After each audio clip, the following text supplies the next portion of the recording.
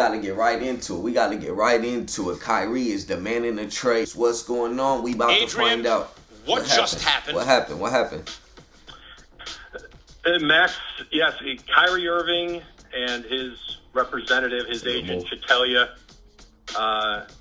Irving told the Nets that they want to trade. They want to trade ahead of next Thursday.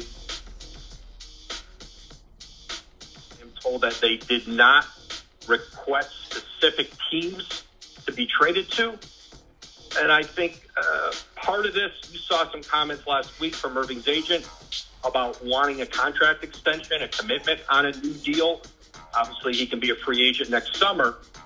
And I'm told that there were some, conversation about that, but there was not, obviously not an agreement reached on a new deal.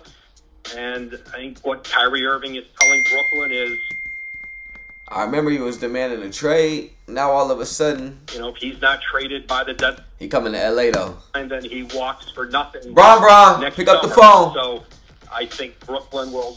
I think they're just starting to process the trade request and start to figure out how they proceed. They've got, again, Thursday at 3 p.m. Eastern. Certainly there'll be interest in Kyrie Irving. How much? Certain teams, if you're going to trade for him, do you know you can re-sign him? Do you want to commit what he wants in free agent? Yes, every team wants Kyrie Irving. What are you talking about? What are you talking about? Certainly a full 4-year max deal.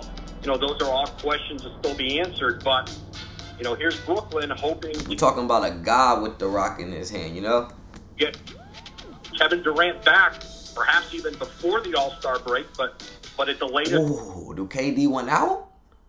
Right after the All-Star break, and thinking they have a opportunity, a window to make a run with this group.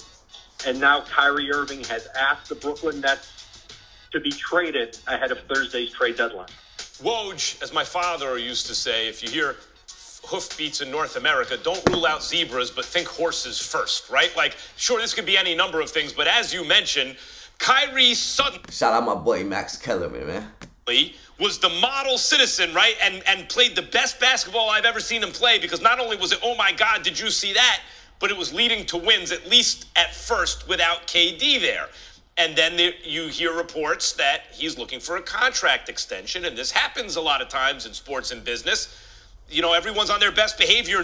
That's because he know it's not, y'all talking about terminating contracts when he just was the anti-Semitic. So hold on, we terminating contracts now. I got to get paid right now. I need all the money right now. When it comes time to talk money, is it fair to say or speculate, do you think, that is in fact what happened here? That once the Nets were like, how can we trust you based on the kind of up and down and availability and inavailability of recent years? How can we trust you to make that kind of commitment? Then he said, okay, I want out of here. And if that is the case, what is his trade value?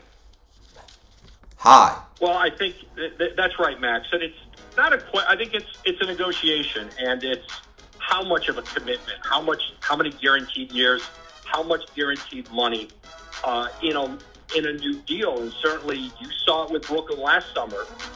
They were hesitant about how far they would go with Irving on a new deal. And I think that's the case now. Again, I think if this is a Brooklyn team where Kyrie Irving continues to play well, continues to be available, continues to be relatively controversy-free, that there's the runway to get a deal done in the offseason, especially if Kevin Durant likes the direction of what's happening with the team and his commitment remains solid in Brooklyn. KD went out. He only there showing my boy love. He's trying to get out of there. But it appears for Kyrie Irving, I think he has wanted more certainty on his future, and to get traded by the trade deadline allows you then to keep your bird rights and extend with a team that might trade for you. Certainly the Lakers are a team that had... What I say. Kyrie Irving last summer. LA stand up. Team, that wants to continue to upgrade and around LeBron James. I don't believe in coincidences, bro. Anthony Davis, and so certainly I would expect that's going to be part of the conversation here between here and the end of the trade deadline. Listen, Kyrie Irving's not for every team in the league. It's not going to be 29 teams making inquiries about him, but there will be interest.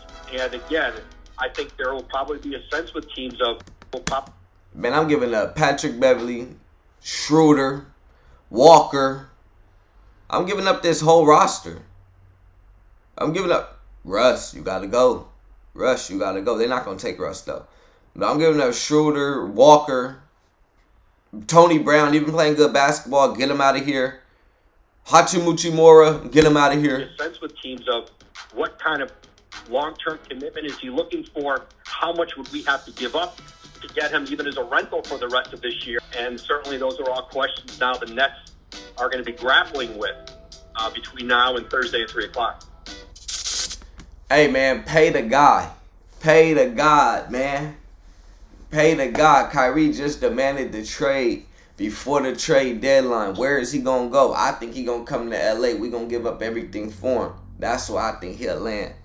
Is there any other teams that's really missing that piece? Yes, every team is missing Kyrie Irving. I don't know what anybody is talking about his trade value and all of that. He's a guy. Stop playing with him.